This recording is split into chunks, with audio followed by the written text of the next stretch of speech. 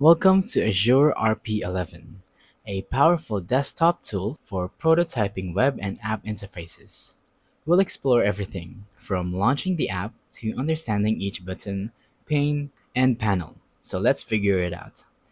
Azure is a prototyping and documentation desktop used by UX/UI designers, PMs, developers, and marketers. It lets you visually design interfaces, add interactions, and share clickable prototypes all without code. So when you launch the app, you can either open existing or create a new blank file. Both appear clearly on the welcome screen. New file flips you back into a blank canvas ready for layout work. So let's go ahead and tap on new blank file.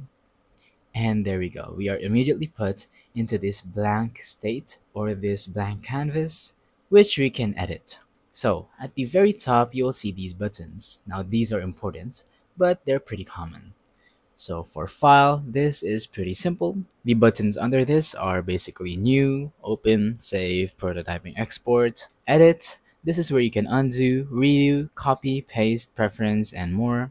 View, you can toggle the toolbars like this. Like if you do not want to see pages in outline, you can toggle that off. The grids, the rulers, the panes. And for project, arrange, publish, team, account, and help, all of these six tabs, basically these are for managing multi-file projects, aligning widgets, publishing prototypes, collaboration, account settings, and support. So below menus, you'll find the main toolbar with tools for selecting, arranging, aligning, copying, and more. And next to it is the style toolbar, which you will set widget or page styles like fonts, colors, borders, and more. These toolbars are customizable via view and then going into toolbars. So on the left side, you've got your pages. This is where you can manage the pages because you can have more than one by simply tapping on this. There we go, we've got our page 2, page 3, and as many as you want. Next is outline. This shows all elements and widgets hierarchically, but we don't have any outlines right now, so I won't be able to show you that. So next is the libraries.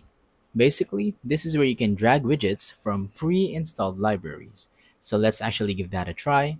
I'm gonna drag a box. There you go, we just dragged a box out of our library. Now, if you want to drag an image, you can do that as well. You can insert an image into this if you would like to. And a button, you can click on this button. Of course, it has a function. You can add way more because there are so many columns into this. Like if you want a table, menus, or whatever else, just simply drag it into this. You could even have a checkbox if you'd like to. You can check that out. And yeah, for the components panel, basically, this is where you can get reusable components that you make once and update everywhere. If I tap on this, as you can see, we have a new component, but let's go back to our page 3. On the right side, there are 3 key tabs. You've got interactions, which adds, clicks, hovers, load triggers, and actions like open link or show panel. You can tap a new interaction in order to, have a new interaction. I'm going to tap page key down, and now we're going to have another one. And basically, it's a whole process. Next up is the notes. Of course, these are notes for yourself. You can add developer or stakeholder notes like documentation and more. For style, these are detailed styling options like fill, border, text, and shadow. You can change the dimensions of the page, the style of the page, if you want it to align, and if you want to fill it up with a single color. There you go. I'm gonna make it deeper or maybe a black one, and yeah. You can change the visual fidelity to normal or low. And basically, this is just the style or the whole look of the whole thing. And now, the canvas is the central design area where you drag in widgets, shapes, text, images, and lay out them visually. Drawing tools and pen tool live in insert menu or toolbar to sketch custom shapes. So now let's tackle all these buttons. The first one is the select tool. If you tap on that, you can select whatever element you want and basically drag it all around. Next up is this element tool, which you can use to create random elements, however big, however small you would like it to be.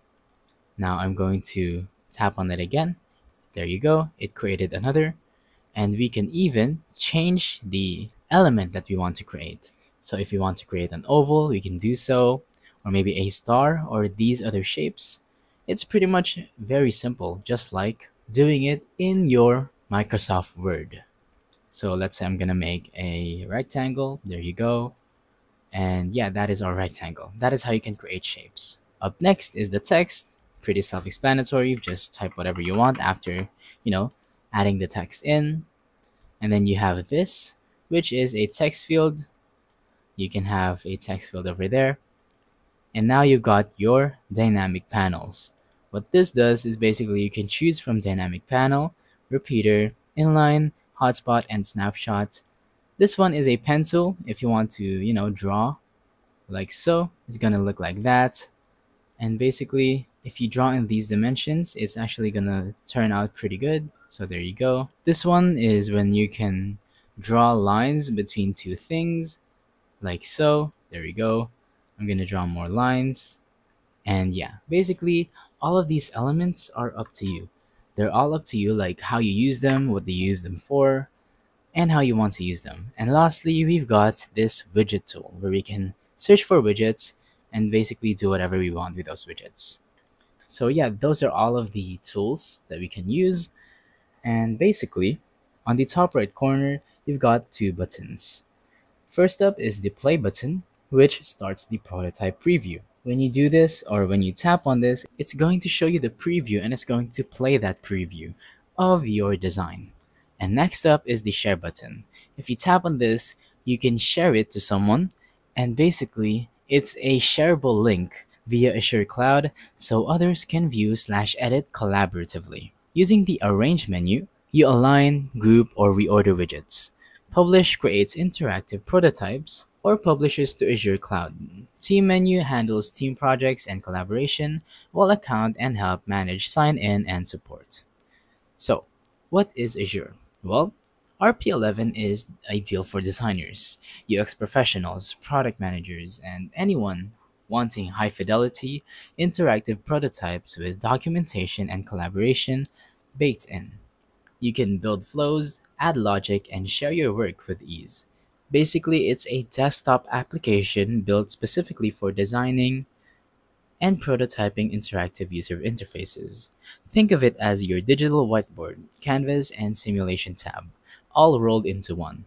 It's not just for static screen mockups, it lets you simulate actual user interactions. So buttons can be clicked, menus can open, forms can validate, and screens can change in response to that user behavior. So who is this app for? It's ideal for UX/UI designers who want to prototype layouts, flows, and screen behaviors, product managers who need to show stakeholders what an app or website will actually feel like, developers who need to clear specs and logic flows before they start building, startups and teams who want to test ideas quickly before spending money on development, and basically it's especially powerful in corporate environments where you might need to hand off a detailed and interactive prototype to a development team, with full documentation attached. Azure helps avoid the guesswork stage of translating a design into code. So why would you use Azure over other tools? Why not just Figma or Adobe? Well, Azure goes far beyond design. You can add logic like, if this value is greater than 5, then show this panel. You can simulate dynamic content, conditional navigation, multi-step forms, and more. You can even create reusable components called masters or components to use across pages. Plus, they have a built-in flowchart, notes, and interaction mapping, so you can document everything clearly. And the best part, you don't need to code. All of these interactions are built with a simple visual system, almost like setting up an if this, then that rules, which makes it beginner friendly once you get used to the layout. So, that's about it for this video. Thank you for watching. Don't forget to leave a like, subscribe, and let us know in the comments down below if the tutorial works or if you have any questions. Thank you and goodbye.